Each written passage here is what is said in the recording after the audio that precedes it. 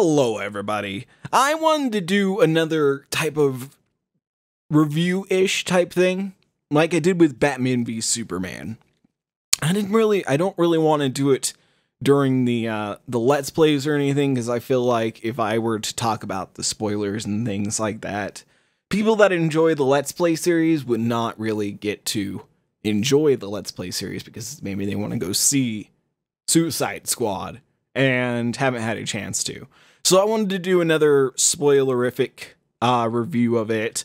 Probably spend the first maybe 5 minutes talking about it non-spoilerish, give you guys my opinions, and then I'll talk about all the stuff in the movie that I really enjoyed. I really enjoyed this movie. I thought, it's another situation where all the critics seem to hate it, but there's some critics that are outliers, and they're saying, hey, it's really fantastic, it's really enjoyable. Those are the ones I always try to listen to, because I'm like, well, these are the ones that go in a little bit more optimistic, I feel like. And frankly, that I went on Thursday evening. Frankly, Thursday wasn't a great day for me. So I needed something to be a little bit better, and thank God Suicide Squad was so good. I mean, it's not, like, comparative to other comic book movies, it's not at the top of the list. It's not that amazing, but it was really good for what it was. It was more than I was expecting out of it. How can I talk about it without spoiling it for the first few minutes here? It had a really cohesive plot that I was kind of surprised. I was really worried with all the cast and everything in it that they were going to go with another really complicated plot like Batman v Superman. I think I actually enjoyed Suicide Squad more. Did I just say more twice? I totally did. I enjoyed Suicide Squad more than Batman v Superman, only because it had a very cohesive plot. It had a straight through plot line, which was really easy to follow, and it wasn't bouncing all over the place with these plots and everything. So I was really glad, because I read some reviews that were like, it bounces all over the place, it doesn't have a cohesive plot, it's full of stuff, it's too filled up, it's fatted, it's bloated. It wasn't. It was really cut down. The movie was slim as it could possibly be, I think, for having the cast and crew that it had. So I think, yeah, that'll probably be my just spoiler-free review of it. Please, if you feel like you want to go see it, go see it. Anytime somebody asks me what I thought of it, when I'm at work or outside or something, or my friends, they're like, what do you think of it? And I'm like, I think it's a great movie. It's really fun. It's a great popcorn flick. You get some popcorn, you get some friends, you get your family, you sit down, you watch this movie, and you come out and you're like, that was pretty good. And that's pretty much it. It's not going to change anything. It's not going to make you think about your life in a different way, as my friend Robert said. It's just a movie. It's just fun. And that's what I really enjoyed about it, was that it was just fun. And I needed that out of the DCEU. So, yeah. So I'm about to go into spoilers. So, if you don't want to hear spoilers, then go ahead and turn this video off. I understand. It's got spoilers in this video. So, if you haven't seen it, don't listen to this. But if you really want to stick around, go for it. Everyone out of the room? Alright, cool. So this movie, the one thing that really hit me right at first, and it's pretty much just how it starts. It starts off with Amanda Waller, as we know. Amanda Waller is really cool in this movie. I forget her name. Viola Davis, I think is her name. She nailed Amanda Waller. She's cold. She is heartless. She's in it for her own wants and needs, and she'll step over everyone else to get it. I love that. And people are afraid of her. Even the villains are afraid of her. Everyone's afraid of her because she will go to the depths of hell to get what she wants, and she'll make it happen, and she'll make you do what she wants. I'll get into her a little bit more later on, but she's talking to, I think it's like the Secretary of Defense or something. They're talking about how she wants to make a group of soldiers that can combat dangerous forces that they normally could not send soldiers into, or that they don't really want to rely on superheroes to go in and handle. Probably stuff that needs to be kept on the lowdown because they did something and they need it taken care of without people knowing that it was the government involved. So they start creating Task Force X, which is Suicide Squad. The beginning of it was awesome. The way they did the character introductions, because that was the one thing I was like, that's going to be a hell of a shot. They're really going to have to do a lot of character building. But they did splash screens, basically, and went through a lot of scenes with each of the characters, giving them backstory, talking about them, which was great. I love that. It was something straight out of the comic books that you would see, Splash screen with the guy. It tells him all his hits, his kills, what he's done, what his height is. It's very much reminiscent of like in the original Arkham Asylum game when you got like a character bio and it would tell you all his information. But at the same time, they give you like a scene. So like Deadshot, it brings him up and they're like, he's the best shot. He can hit anything. And it brings it up and it shows Will Smith, who I really, really enjoyed in this. I didn't think I would enjoy him as much. I was a little worried about him playing Deadshot originally, but it is Will Smith, and Will Smith is an amazing actor, and he plays Deadshot really good in this. The thing with the whole movie is each character has their own kind of personality, but Ayers is going for very stereotypical attitudes and stuff and personalities, which I really don't mind because it works. It narrows the person down to what he was designing for them to be.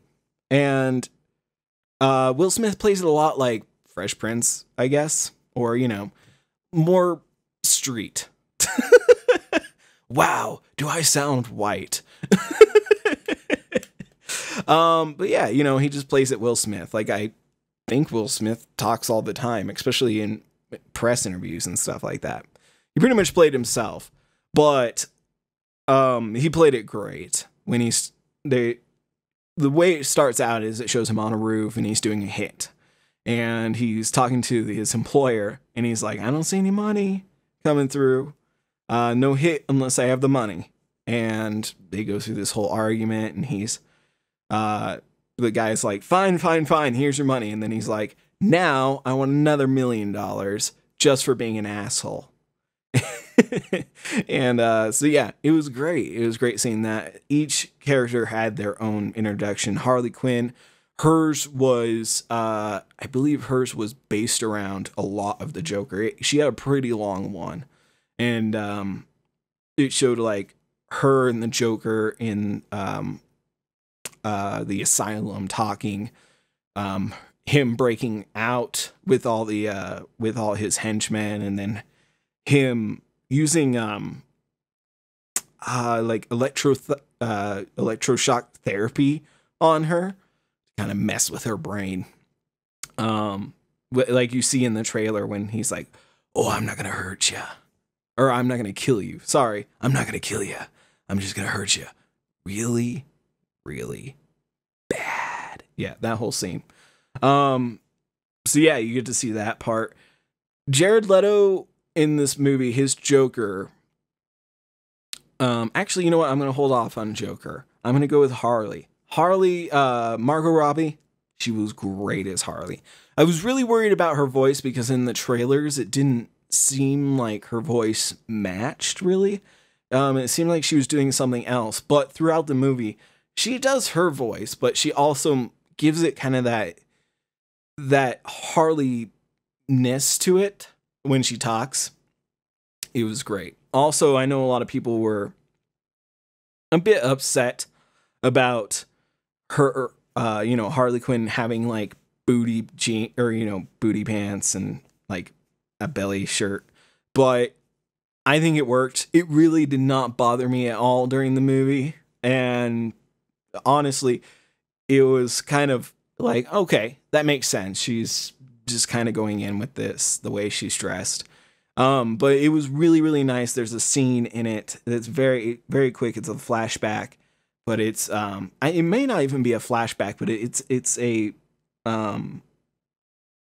like a callback to the comics where you see Joker in a tux and he's looking very slick and very clean, and you see Harley in her Harley Quinn outfit, the jumpsuit with the Harley Quinn hat, and I was like, bravo, Ayers, bravo for putting that in. That is awesome. And then even later on, when you see them all getting dressed when they're about to be tasked to go take on the threat, she pulls out that suit and she looks at it and she's like, eh. And that was like perfect. It was just like you showed that, and even if you didn't show that and she just went into that, it wouldn't have felt quite right. But it was really nice to see her pull it out of a trunk, look at it and be like, probably not appropriate, and then put on something else. So I thought that was great. I thought it was fantastic to see that. It was super quick, but it just plays into that whole idea. It's like people were upset about the suit, but this is the reason why. And a lot of the movie had a lot of reasons why something happens in it, and that was fantastic. I think Margot Robbie is a fantastic Harley Quinn. She plays it great. She's very intelligent, but she's also very crazy. She's funny. It was great. The one thing I would say in this movie that I kind of had a little bit of a problem with was they did a lot of jokes that were kind of like, that's funny. But it wasn't really like a laugh out loud movie, which I didn't really think it was going to be. I would hope for jokes, but most of the jokes are already in the trailer, like the really hard hitting ones. So you're like, oh, I already heard that joke. But there's some other laughs throughout the movie. It's kind of just the interplay between them is kind of nice. And some of how they react to situations and stuff is really kind of, it's more of an enjoyable funny than it is actually funny. So yeah, that's one of the things that kind of was like, it could have been funnier. But it's totally fine. The movie was great as is. Who did they show off next? I think they showed off Killer Croc? No. Did they? Meh. I think it was a lot of Harley. And then, actually, I think after that it was El Diablo. Maybe you're wrong. It's either El Diablo, Boomerang, or Croc. I think Croc was last out of them all. Killer Croc, he looked good. It looked good as Killer Croc, except when, like, he took his shirt off at one point. And I was like, oh, the guy's a little thin for the head makeup they put on him. He's a little thin. But I guess it works because the crocodile's head is much, much longer and bigger, and their body is kind of lithe. So they're going for that really, like, crocodile feel instead of, like, a big, bulky dude. Which was fine. Killer Croc, he was mostly just kind of like the muscle and not really a big character. He was very much a supporting character in the crew. Just to kind of have like that backbone of the team that's like, well, I guess they have a giant alligator man that kills things. So that's cool. So yeah, Killer Croc was in there. El Diablo was actually a lot. It was very surprising, his story. I mean, you know, how he worked out. But his was kind of an obvious tale, especially towards later on. But it shows him off, and it just shows him like leaving a burning house and stuff, and you find out that he turned himself into the police. They're talking about how everyone was caught. Deadshot was caught by Batman, which was a really cool scene. Batman's only in this film a little bit, which is actually really nice because it reminds me a lot of Assault on Arkham, and Batman's not really in it a whole lot until like towards the end and very early in the beginning, and then most of it is the Suicide Squad. And really in the comics, when it's talking about like a villain or something, Batman's not really in there that much. Same with Jared Leto's Joker, used very sparingly, which I thought was great, because if they had brought both of them in and made them have lots of scenes, then it would have been a Batman and Joker movie with Suicide Squad dashed across it. So I'm glad that they didn't focus on that, because if they had, it would have been probably it would have been a messy movie if they had chosen to go that way. And it would have taken a lot of steam out of the characters from that point on. I'm excited to see more Batman. I want to see the Batman standalone film, which I've heard rumors is going to be Red Hood, Under the Red Hood, and / Death in the Family. So that'll be really cool to see that. But back to El Diablo, he it was kind of a sad character. He had killed his family on accident, in rage, however you want to look at it, and was not using his powers anymore because he didn't want to hurt people anymore. That wasn't him. He wanted to give that up. But he gets tasked into the team anyway. Boomerang had a great opening scene. It was him and another guy robbing a diamond exchange, and they're getting out, and he throws a boomerang, kills the other guy, and starts leaving with all the money and everything. And then Flash shows up, and I was like, yay! I pretty much knew it before the movie I went and saw the movie that there was gonna be a Flash scene, but I was very happy to see it because it was actually very cool. It was just very quick, but it gave you that idea that this takes place in that scene takes place in Central City. They have to ship Boomerang there from Central City to be a part of the team and everything. So that was really cool. Killer Croc, mostly just him killing people in his scene, and then gives like a flashover of his characteristics and everything, which was fine. He's not really like a huge character in the team. From the beginning after that, it goes a lot into Enchantress. I think actually Enchantress was the third one in, honestly. Thinking back now. But it shows June Moon going into a cave, finding a little relic that contains Enchantress, and then Enchantress taking over her. And then after they talk about, oh god, I'm hitting the microphone talking. My hands move a lot when I talk, guys. Unless I'm playing video games, then my hands are moving because of that. But it goes into it cuts from that directly into them being in the White House, and they're like, what if Superman came down into the White House and pulled the president out? Which at first felt a little bit repetitive because they had just been talking about that.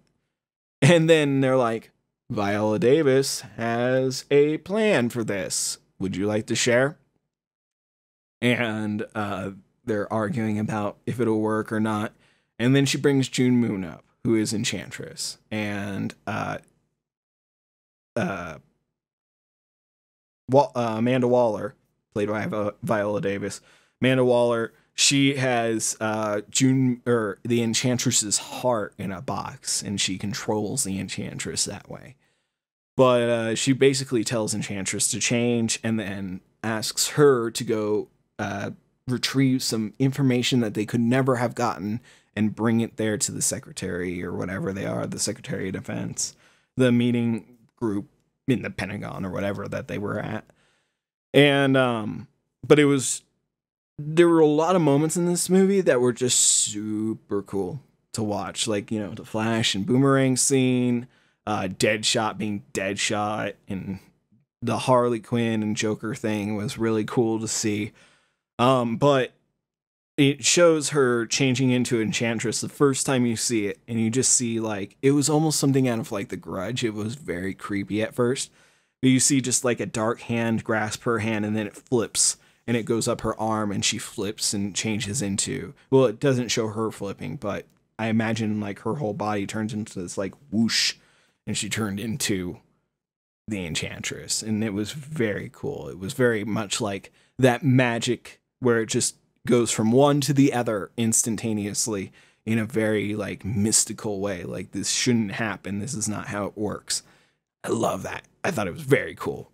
Enchantress was very cool in this. Her, June Moon and Rick Flag, they're dating. Rick Flag is kind of like the they all have, I guess there's not really a person in this movie that is like the sob person, because they all have, it shows like every person in this movie has a rough backstory, and that's what makes them villains, or that makes them bad people. Most of these people are bad people. I imagine Rick Flag is not the best man in the world and not the best soldier. I mean, he's good at his job, but not the best person. But pretty much everyone is not the best person. June Moon and Rick Flag, they're probably the outliers in it. But most of these people, they have a bad history, and that's what makes them bad, or it makes them the way they are now. And I really like them showing that for pretty much everyone, you know, except for like Killer Croc. Oh, I forgot Slipknot. He's literally in the movie for about 15 minutes. It shows him like the scene that you get to see in the trailer where he punches somebody, and then he looks at everyone and I think he has one line in the movie, and it's, "She had a mouth."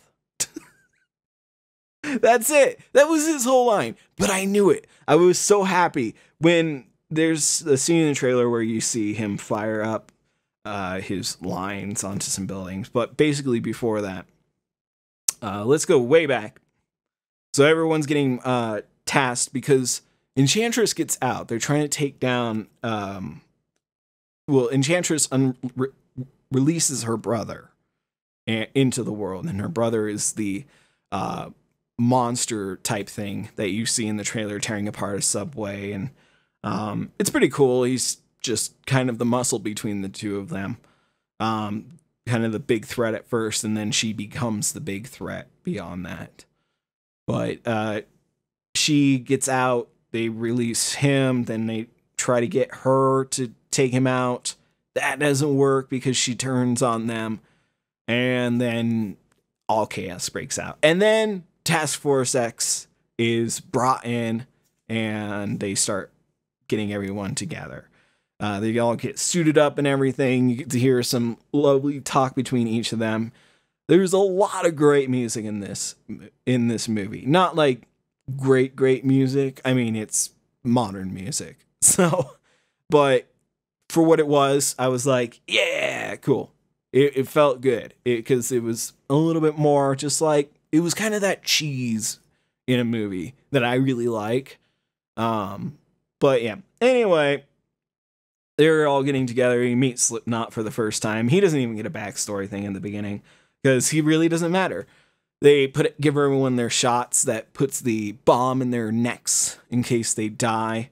And during that whole scene, you get to see Joker. He's plotting to get Harley back out of prison, but they need to go get those bombs. He finds out that from this prison guard who is hilarious through the whole movie. He's basically the one that gets picked on. I have to figure out what his name is, because I'm wondering if he's not Cash, but there's that other guard from Arkham Asylum, the original game, who ends up dying. I wonder if he's playing that character.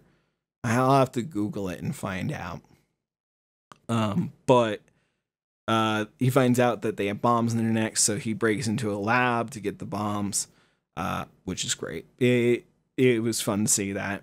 Anyway, back to everything else. They get into the city after their helicopter explodes because they got shot down by alien monsters while there's a big swirly thing in the sky, which Enchantress is creating, which is basically like a super laser.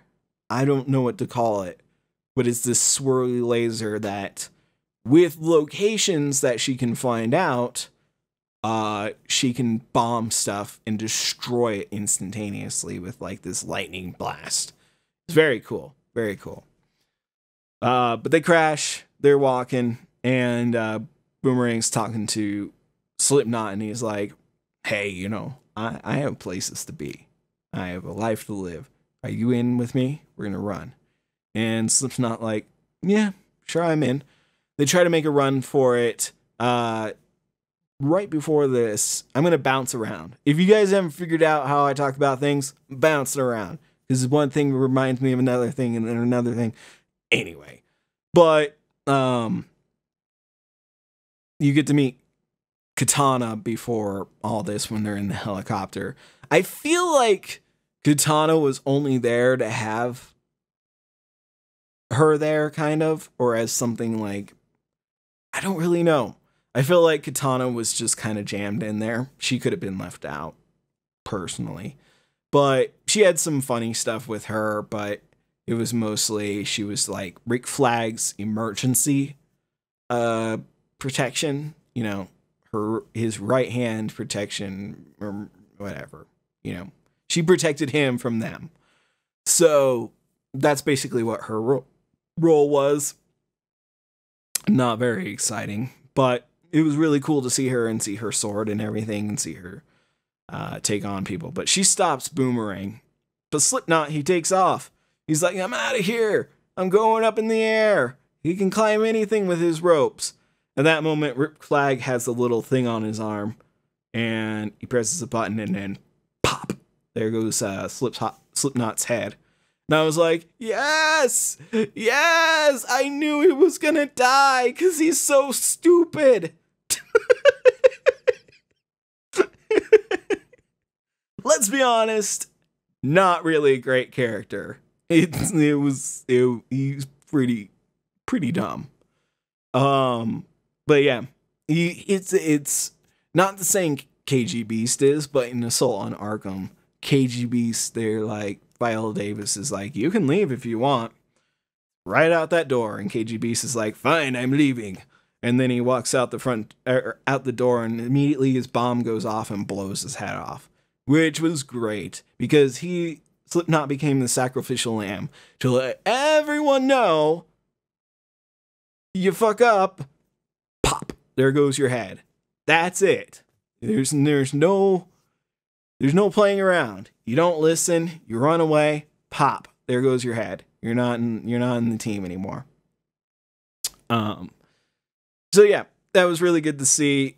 And then it goes into a lot of fighting, which was great to watch, especially Will Smith as Deadshot, watching him go with his hand pistols, his hand rifle, whatever, handguns, which are cool. I guess handguns are the gauntlets on his hands that shoot bullets. It was great to see that, his wrist-mounted guns. It was very cool to watch him shoot people up, just take out like hundreds of these weird monsters. I was also kind of glad because I was really, really sure that Common, who is playing Monster T in this movie, I really, really thought that he was going to be the tattooed man, and that would explain all this like goopy black stuff, because it looked like ink, you know, like everything got inked. But that was not the case. Common gets his head, I'm pretty sure he dies. Yeah, he dies. But I'm pretty sure he gets his head shot really early on by the Joker. So yeah, I mean, I was kind of glad that didn't happen, because this seemed a little bit more interesting than just having Common being the tattooed man. Which I think would have really confused people. They would have been like, what the hell is going on? Why is this man's tattoos coming off? I think it actually would have been a lot weirder and a lot more doofy than just that Enchantress has the power to like create zombies. And as soon as I saw that Enchantress was creating these weird zombie things. You get to see them in the trailer. They have like goopy heads that like, it looks kind of like an avocado head. It's like a octopus or something. It's very gross, very weird, kind of alien. But once I saw that, it immediately reminded me of Justice League Dark. You guys haven't read that? Go watch it, or go read Justice League Dark, because literally like the first thing they have to take on is Enchantress, because Enchantress has gone bad and she's creating zombies everywhere. But I was really happy to see that because it reminded me of that comic, and I was like, oh my god, Ayers totally took that from the comics, which was great. It was a great story to choose for them. Although Justice League Dark is about like Constantine and Zatanna and them all together, which is also really cool. I would love to see a Justice League Dark movie. I think they were planning on doing it. I really hope they do, because that would be really awesome to see that. Lots of killing, lots more killing. Will Smith eggs on Diablo. He burns a lot of people. They're like, wow, that was cool. And then they find out they're saving Amanda Waller. And they're kind of like, well, that seems less immediate than the giant threat in the sky. And they're like, that's the mission. You're here to save Amanda Waller. She's the one who tasked you guys with this. But throughout the movie, you get to see how aggressive she is. And it like spirals further, you know. At first, she's at dinner. She's talking to the general. She's very assertive. Then she's very assertive in the first meeting where she shows off Enchantress. You see her when the helicopter crashes, she freaks out because she's like, I made this. This has to work. This has to work, or I'll never be able to do it again. Thankfully, everyone survived the helicopter crash, and she was like, oh my god, thank you. But you get to see that kind of human side of her that she's like, this has to work. This has to work. I have to make this work. But they go in, they save her. It's just Deadshot in there with Flag and her and some other FBI agents. And they're all they're deleting all the files, burning all the files. And then after they're done, they say they're done. And they're like, all right, time to get out of here. She turns with a gun and blasts all these agents, or, you know, Central Intelligence agents. I don't know what they were. They were people that were working with her, so I imagine they're top secret people. But shoots them all. And I was like, wow, that was abrupt. But I've seen some people complain about it. Like that doesn't really feel like Amanda Waller. I think that's the complete opposite. I feel like that she saw that this did not go well, and that Enchantress was also part of her deal. That didn't go very well. Not that people higher up from her wouldn't see that as as what happened, but they may not know everything. That Enchantress is involved or anything like that. But she basically kills them, and I'm like, oh, okay, so she's killing all of them in case they know anything, so that there's no debriefing from them. She can give them the story that she wants this situation to be. Task Force X came in, handled the situation perfectly, just as I decided them to do. That's why. Because that's Amanda Waller. She will kill everyone and anyone, do anything discreet and dirty to get what she wants, because that's what she wants. I love it. I love it. It's Amanda Waller. She's a badass. She's scary. She's a terrifying woman. And they nailed it. What else happened after that? Oh yeah. They were supposed to get on a helicopter. Joker hijacked that and bombarded them with just Gatling guns and stuff, and then they save Harley.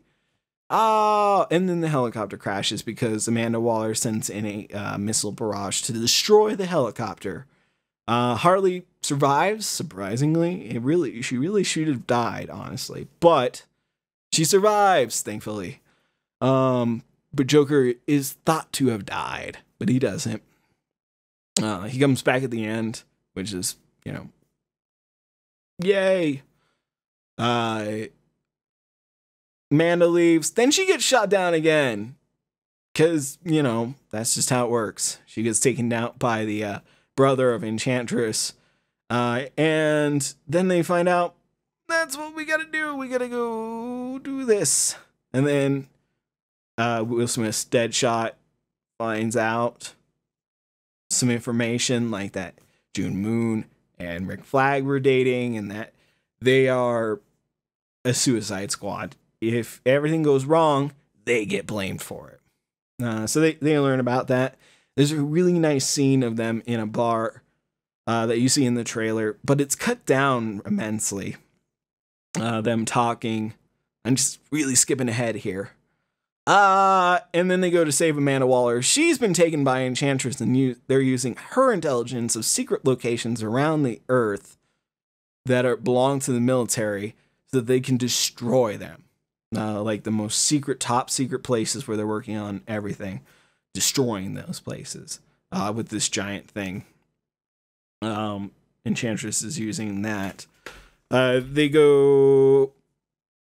Oh, actually, I should stop at the bar because it had a really funny scene. You know, they're talking. Rick Flag comes in. They're like, "We don't want you here." And then he tells them, you know, he's like, "You probably found out about me and Moon together." And he's just kind of sobbing to them, basically. Then he destroys the little arm thing that has bombs in their necks. And he's like, "You're free to go." And it was probably my favorite scene. I really liked Captain Boomerang in this. I thought he was very funny. It was probably one of Jai Courtney's best performances, honestly. Only because he got to be Australian. You know, he just got to use his regular accent. And he wasn't really like the main character. He was a supporting character. And he got to do like goofy, silly things that were fun to watch.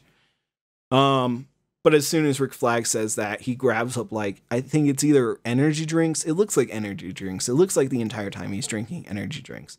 Unless it's beer. In that case, he's drunk this entire movie, which is great. But he just grabs up, like, 6 of them and runs out the door, and they're like, well, he's gone. But, yeah, it was really good to see that.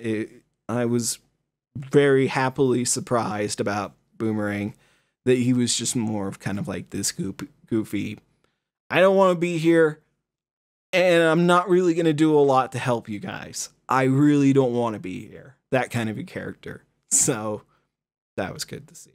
Anyway, beyond that, they are going to face Enchantress. They just start taking her on. It's a really long fight scene. El Diablo takes on Enchantress's brother and becomes this, like, skeleton. I don't know. It was this weird, like, skeleton demon monster. And I was like, that's freaking awesome. And he's beating up on this giant dude that's Enchantress's brother. They're fighting. They're going at it. And that's when I realized, I'm like, oh, he's the, like, sad character. So he dies. And that once I saw that start to happen, you know, he gets the really badass reveal. You know, he's this giant demonic skeleton that can take on this god. And then he dies, of course. It's fine. They take on Enchantress, and that was pretty cool. Just see this long fight scene in kind of like fog and smoke while shit's exploding around them. Keeps cutting back to like the military they're watching as their like secret top secret bases get destroyed. Their satellites get destroyed. Everything's getting destroyed by this giant laser in the sky. They beat her and everything. They made this giant circle of like tanks and weird stuff. It was very weird, but it just drops out of the sky and it's just, there's no music. It just drops out of the sky and hits the ground. It's like, and pretty much after that, Amanda Waller comes out. They're like, how are you still alive? And that was really funny. And she's still like, you guys can't leave until this is all taken care of. And they ask for some special things to happen for them. And Amanda Waller is like, fine, it's okay. Saved my life. I'll give you little things. Outside their like smaller prison sentence that they originally had. Really nice scene of Deadshot with his daughter talking her through math using his profession, and she seems pretty okay with the fact that he's a killer. He's not the best person in the world, but he's a good dad. And that's what really mattered between them. Shows like Killer Croc watching BET. Who else? Who else got things? Oh, Harley got an espresso machine. Yeah, it was just kind of like their little things. June Moon survived. I don't know if she still got Enchantress powers. I imagine she still does.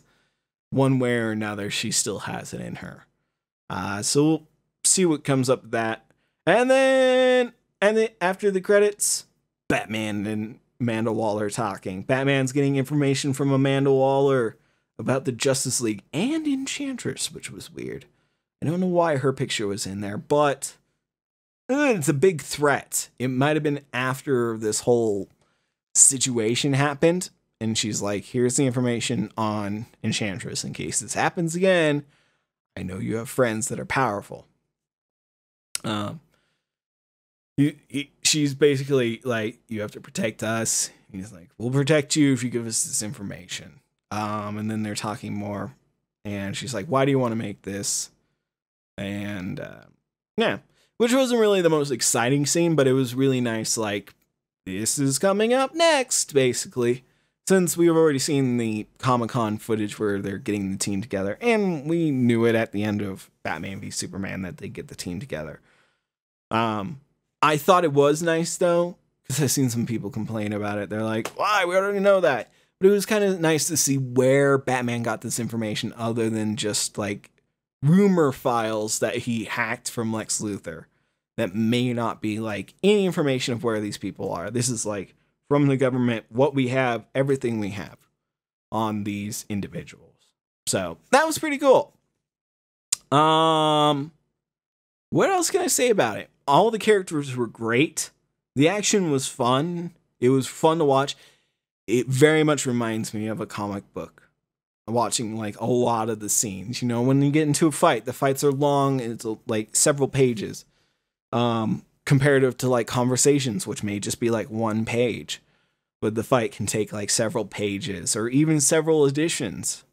So yeah, it was really cool to see that. Seeing them just be the characters was great.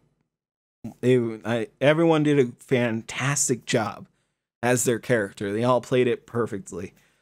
There's a few things that I would complain about it. The one thing that I kind of had a problem with the Joker was I really want to see more of Jared Leto's Joker because I don't think we got to see it to its full extent. I really liked him in the moments where he's more wild and crazy. Like when he's shooting a machine gun in a helicopter while his friend or his first man, Frost, is mowing people down with a Gatling gun. He's just going crazy with this golden machine gun. Or when he puts his hand out for a prison guard to kiss his hand, and then he tells him, I knew you meant that. And, you know, when he was having fun, that's when it was really good to watch him. But when he's in his quiet, he does this really, like, dissociative type of thing, which I guess works. The Joker's crazy, but I always feel like the Joker is very emotive. And he does this very dissociative thing where he just, like, kind of stares, doesn't talk, and he just kind of sways, looks around like he's not really there, or he's high, and he does a lot of like a growling thing, like not talking but just like snarling at people. I'd like to see a lot less of that, but when he's emoting, when he's talking, it's actually really fun to hear him talk because he's kind of like all over the place and kind of a little bit about out of tune with reality and a little bit lost in his own mind. But yeah, that other than really like his When he gets to the slow parts, then I don't really enjoy it. But when he's emoting and he's talking, it's fun to watch. Just like Heath Ledger's Joker, you know, like when he talks and stuff, it feels enjoyable to listen to him because it's this almost extremely intelligent yet psychobabble that comes out of his mouth. So I love when Jokers have that. Honestly, tattoos didn't really bother me as much, although Jared Leto is a little bit too good looking to be the Joker, I think. I don't know, sometimes he just looked a little too handsome. And he made Joker to be a little bit, just a little bit more disheveled, or however you say that, the word, disheveled. Just kind of like trashy looking. Sometimes he just looks a little too nice, too clean, too trimmed. But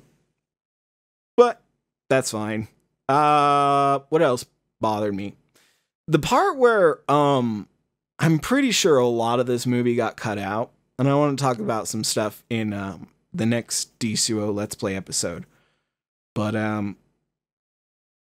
when Flag says you all can leave, and then Boomerang leaves, like the scene after that, they go outside in the rain, and then they're like, "We're gonna go do this." And there's kind of a nice scene between Will Smith and Rick Flag, and he's like, "We're gonna go save her, and my daughter's gonna know that her dad is not a piece of shit." And immediately after that, you see Boomerang come back, and I was like, "Whoa, whoa, whoa!" He just left. Was he just like waiting outside for everyone to come out, and then he's like, "Nah, I was just fucking with you guys." It wasn't quite enough explanation about that. And there's a part where Killer Croc's gonna go underwater, and the actor that does it jumps down on the ground and does this like back leg kicking type thing on the ground, like he's an alligator walking on all fours. Don't do that. It looks so stupid. It's like when you see a kid get down and pretend to be a dog, or, you know, anybody, you know, like when you're a kid, or fuck it. When you see somebody get down and pretend to be a dog, and they're like crawling on all fours or whatever, that's what it looked like. And it looked doofy as hell. I wanted him to just dive into the water, and they're like, "Holy shit, I couldn't do that. I'm not an alligator." That would have been cool. But he like gets down on the ground and then like slowly like wiggles down into the water. It's very kind of awkward to watch it. I was kind of like, did nobody watch that scene and be like, let's do that differently? Personally, I would have been like, you know, it was great effort on your part to just get down there and try that, but I think we're just gonna do some CGI real quick and make you jump into the water. It's like it'd be a lot easier. So, yeah. Honestly, those are really my only complaints about the movie. I honestly thought the entire movie was really good. It's not like a fantastic story. It's not like it's gonna do anything special. It's not gonna be like the next Emmy winner or the next Oscar winner. It's just a fun comic book movie, and it very much leans toward the comic books. And that made me really happy to see that it was very much aimed towards like the comic book crowd. You see these scenes, it's like the covers that you remember. You see a frame and you're like, that's it. That's a scene I remember. It was great. I loved it. I think you guys should go see it. I think it was really fun to watch. I plan on seeing it again. So yeah, definitely go check it out. It's a really good, step in the right direction for the DC cinematic universe, or extended universe as they're calling it. Yeah, I think this is a good step forward. You know, it's a very simplistic story, as you kind of could tell, you know, other than like the beginning where it showed off everybody. But it really was just Amanda Waller talking to a person and explaining these people, but you get the visual instead of just hearing Amanda Waller talk about these characters. That would have been so freaking boring. But you actually get story and backstory on these characters, and it was really fun to watch.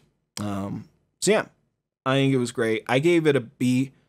I think I gave Batman v Superman like a high C, middle C.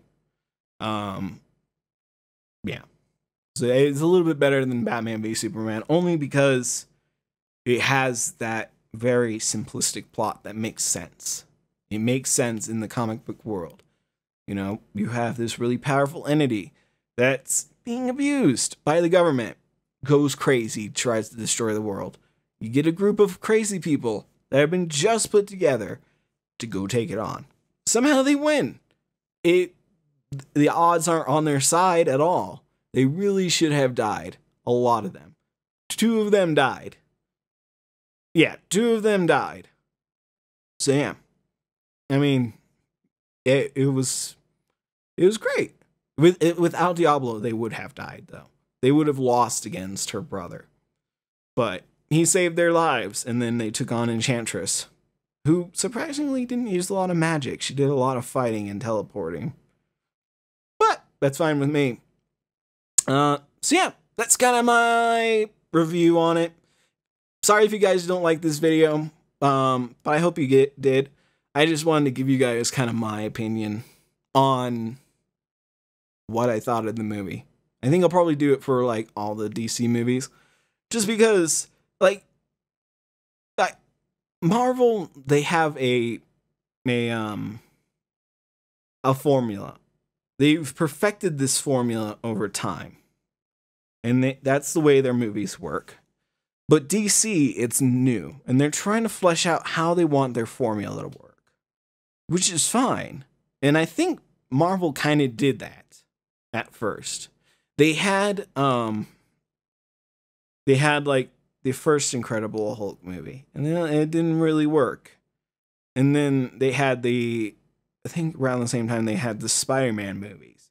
And they were like, hey, this might work. And then the second one, it was like, oh, that one was pretty good. And then the third one was like a chaotic mess. And they're like, that's not going to work. How are we going to do this? And then they made another Hulk movie, and it was all right. It was good with Edward Norton. And then they made Iron Man, and that's when they perfected the formula. That's when they got the formula right. And then they just continued to perfect on that formula. And then Disney got involved. And Disney's like, this is our formula. This is your formula. Let's mix them. This is how it works. But DC and Warner Brothers, every movie that's ever come out, it always kind of has like that director's take on it. So right now they're trying to figure out, how are we going to differentiate our movies? And what I've seemed to find is what they're trying to do is they're really trying to focus on very much comic book nerds. They're trying to focus on the fans of the comic books. That's where they want to focus their main targets is on them. They want to try to do it, pull these scenes straight from the comic books, which is a great idea. But I think they might need to mess with it a little bit more. They could loosen it up a little bit and make it a little bit more mainstream so that more crowds can come in and kind of enjoy it a little bit more. But I think this movie will do great. I think it'll do just good enough. I don't think the review, everyone's entitled to their own opinion, but some of the reviews were just really rough, and it was very clear that the people did not understand what was happening throughout the movie. But yeah, I think DC will figure it out eventually, hopefully. Otherwise, it's just not going to work. They're just not going to find their feet.